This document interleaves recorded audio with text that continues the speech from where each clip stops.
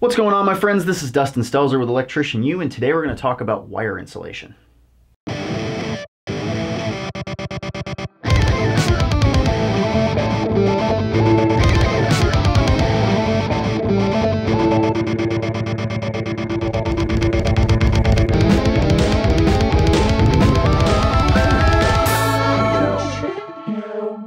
So why is it important to even know about insulation? Honestly, the insulation is kind of the most important part to know about, and a lot of apprentices don't realize that. They're not taught that. But the conductor, or the piece of metal inside of every kind of wire that you're going to come across is generally the same no matter what.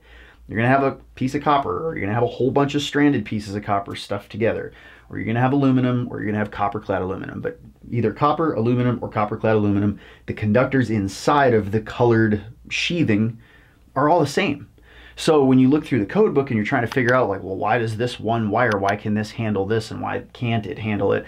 It's all talking about what the insulation around the wire can handle. So keep that in mind.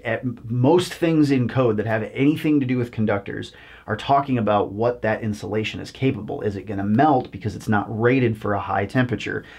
Is it going to be damaged in some way? So a lot of different kinds of insulations are built for very specific environments. Some of them are meant to be submerged in water. Some of them are not meant to be introduced to water at all. So it's really important, because if the insulation around a conductor starts to degrade or starts to become damaged, that's when you can have wire short out and create a potentially dangerous situation.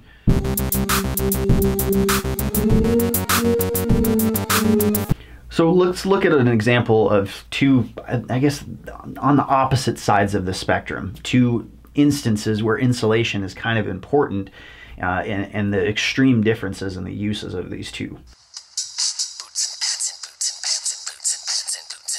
This video is sponsored by Ariat. If any of you are in the market for a new set of work boots, I've been using Ariat for a lot of years, and typically I can get a set of boots that last like 2 to 3 years, kind of depending on the environment I'm working in. But they've got a whole bunch of different styles. They've got stuff specifically for electrical work, so it's a lot more insulated against electrical shock. They've got static discharge, rated boots. Got a lot of stuff that's, waterproof. I mean, they've got tons of different options. I personally like that they have a difference between steel toe, composite toe, and carbon toe.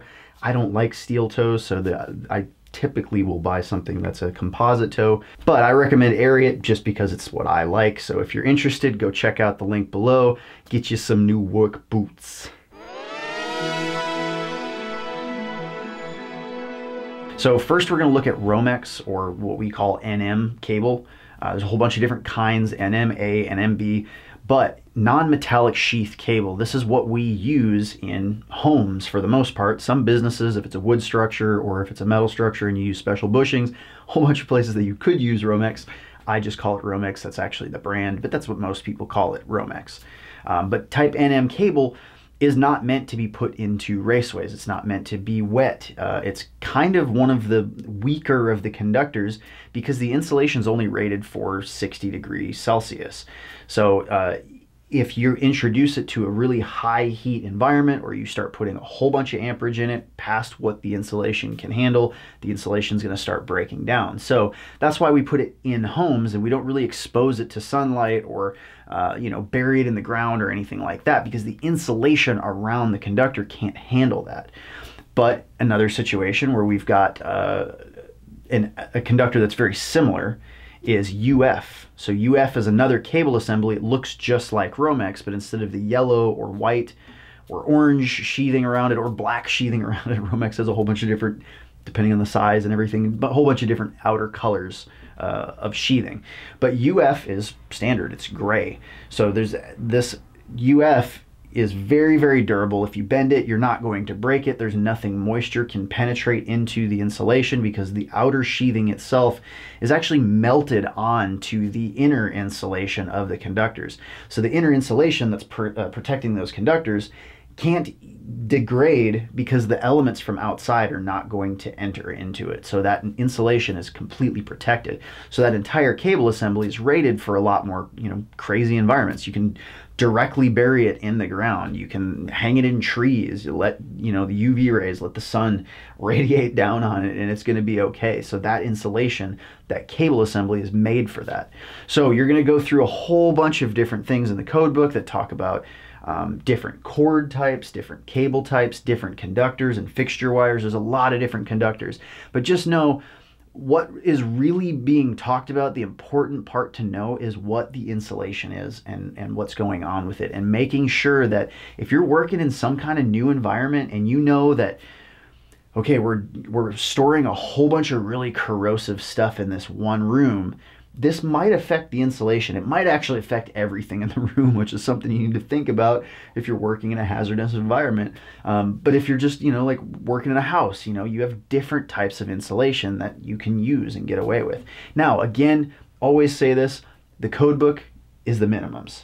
The code book covers everybody's ass on the minimums that need to be installed.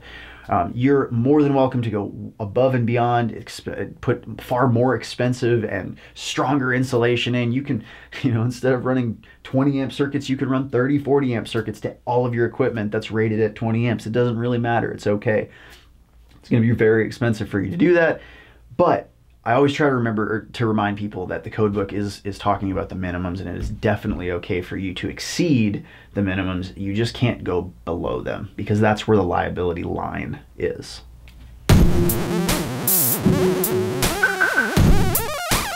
An example of something that might happen to damage insulation or maybe perhaps melt the insulation and cause a problem.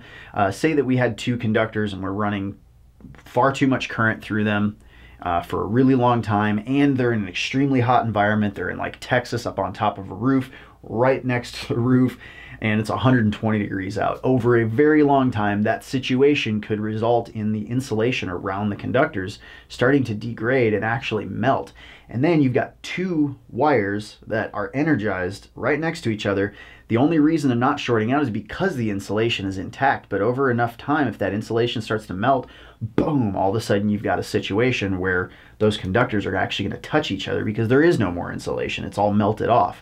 We run into that a lot of times in HID fixtures, high intensity discharge lighting, where there's a metal halide, high pressure sodium bulb that's like 700 degrees to the touch, and the ballast gets really hot. It's in a huge metal case, out in the middle of the Texas sun.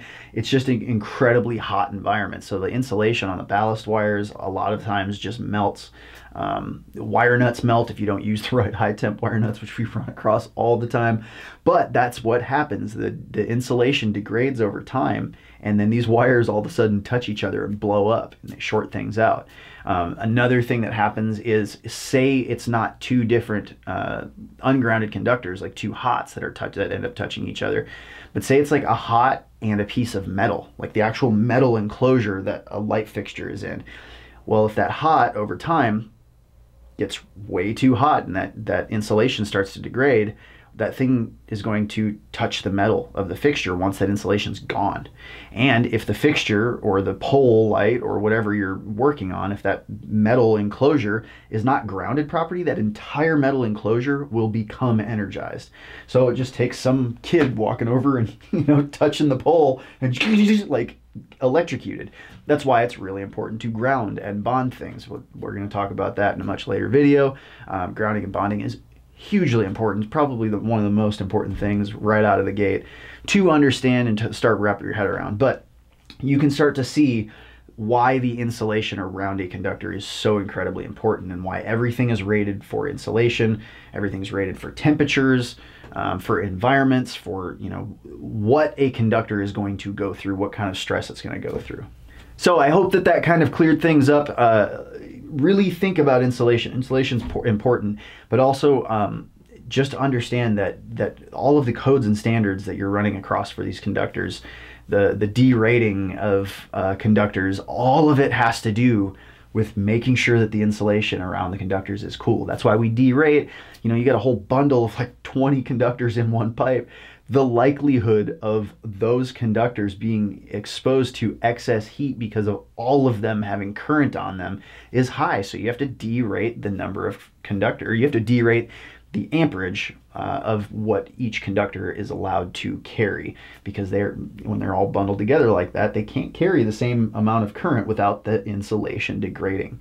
So really important thing to understand and to realize. Hope that helps. Love you guys. Thank you so much for your attention, and I'll see you in the next one.